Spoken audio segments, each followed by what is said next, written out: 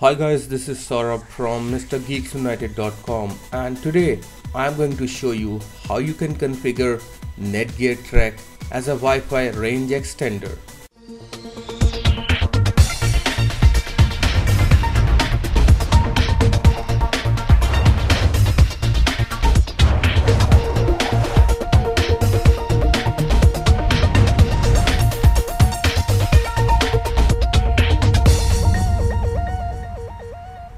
Netgear Track is a travel router and range extender which allows you to share any public internet connection with full security of your data. This device can also be used as a router, range extender, access point or bridge to keep you connected wherever you trek. Now I'm going to show you how you can configure Netgear Track as a range extender. So first of all, you need to connect the track to a power source. You can either plug the unit into an AC wall outlet, or you can also connect a micro USB cable to the unit and to the USB port on another device like your computer. Turn on power to the track by moving the internet mode switch from the power off position to the wireless position.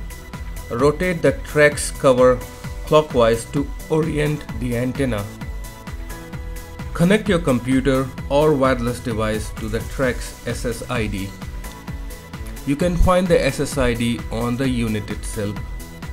Alternatively, you can also connect your computer to the track's LAN port with an Ethernet cable.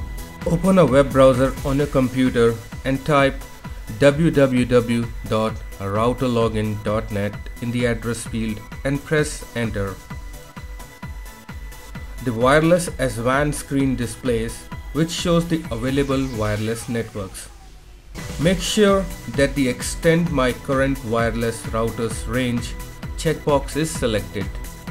Select the wireless network that you want to connect to and enter the related security information for that wireless network.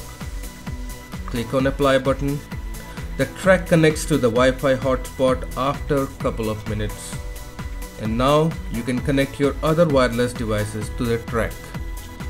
So guys, this is how you configure Netgear Track PR2000 as a wireless range extender.